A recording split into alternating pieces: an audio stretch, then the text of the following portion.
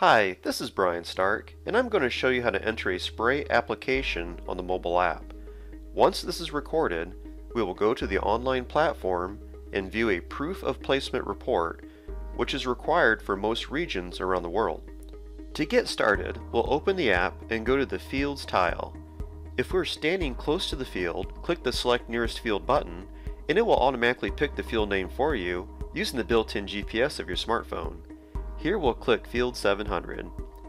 More options appear. To do a spray record, we'll click the Crop Protection tile. If we had any previous spray records for the current crop season, they'd appear here.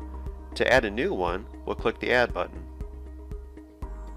The first thing we'll confirm is the application date and time, which will default to your smartphone settings. We'll change the stop time, and as we navigate back, a helpful pop-up will appear, asking us if we want to use the same hours for vehicles and operators. Clicking Yes will save you a few clicks if you add those other inputs. Note the weather conditions. Here the software is saving you time by filling in that detail for you. If you wish to have the weather info fill in automatically for historical field records, please ask about Ag Premium Weather. If you want to change anything, do so, and then click Record. A crop stage can be selected from the drop-down list. If we click the Material button, we can add chemicals, fertilizer, and seed to this task. We'll click Chemicals and go to My Materials. These are the materials that I've set up so far. I'll select Roundup from the list, and based on my material settings, it has my default application rate, therefore it fills in my estimated total product used. In my example, I'm going to change the actual gallons to 12, and my REI to 48 hours. Now that I'm finished, I'll click the Record button. Also note the app has given us an updated inventory of that material, if you choose to use that feature of the software. You can add other materials by clicking the same button. If you want to add a new chemical, go to the All tab, and you'll see a complete list to pick from. You can also use the search menu to find it. Now we'll add vehicles and operators. We'll hit the Vehicle button, and hit the little plus button for vehicles. We'll add the sprayer.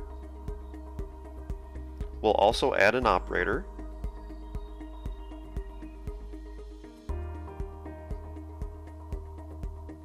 The spray record's complete. We'll click the Record button, so the application is now added to the field. Based on your app settings, syncing of these records can happen automatically based on a time interval and phone type. You can also push the records to the online platform manually by clicking the Sync button. Another fantastic feature of the software is if you go back to that field and let's say do another spray application, you're going to get this Reentry Warning box, and that's just letting you know that you shouldn't be going to that field until the 48 hours have been expired. Very helpful for your employees. And if we go back to the online platform and go to Field Manager, you'll see the new spray record listed for that field. If we go to Profitability, this shows all of our expenses and revenue tied to that field so far. And if we go back to Options for that spray record and go to View Report, this will summarize everything that we recorded on the mobile app, including the material used, weather conditions, and the field boundary. If this was a task that you imported into the software that included a coverage map, it will show up here too. Thank you for learning how to enter spray records on the mobile app and viewing them with your online platform. I hope you learned a few things along the way to make your life easier.